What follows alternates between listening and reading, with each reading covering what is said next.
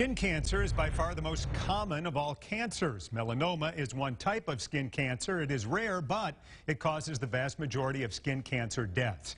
Cherish Lombard is here to tell us why melanoma is so dangerous and who's most at risk.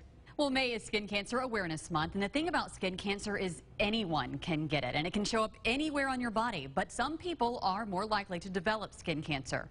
Living on the Gulf Coast, we all know about skin cancer, but are we doing enough to protect ourselves? We probably see at least 50 skin cancers a week, if not more, and I would not be surprised if we see new patients with melanoma at least once or twice a week. And some people are at a greater risk for developing skin cancer. Fair skin and blue-eyed, because we cannot protect our skin as well as those with pigment in their skin. And when you get a tan, anytime your skin is darkening, that's actually showing damage to your skin. Melanoma is more than 20 times more common in white Americans than African Americans. But that doesn't mean you're immune if you have darker skin. African Americans can get skin cancer, although rarer than those that are fair skinned. Bob Marley actually had melanoma and died of malignant melanoma at the age of 36.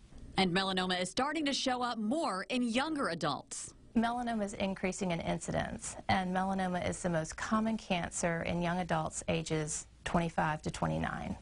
And those women that are 15 to 29, melanoma is increasing in that age group.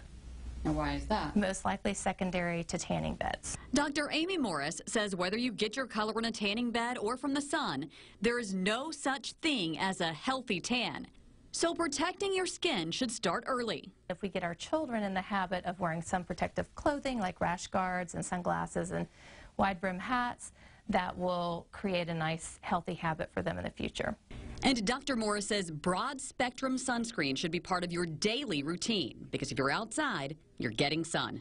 They drive in their car, they're in a parking lot, they talk to their neighbors outside in their front yard, and all of that sun exposure is cumulative. And the skin is kind of like an elephant, and it doesn't forget any of the exposure. And get this, Dr. Morris says if you've had just 5 sunburns in your life, you're more than double your risk of getting melanoma as an adult. On News 5 at 6:30, we'll tell you the top 5 ways to spot melanoma as we continue our coverage of skin cancer in every newscast. Cherish Lombard, News 5.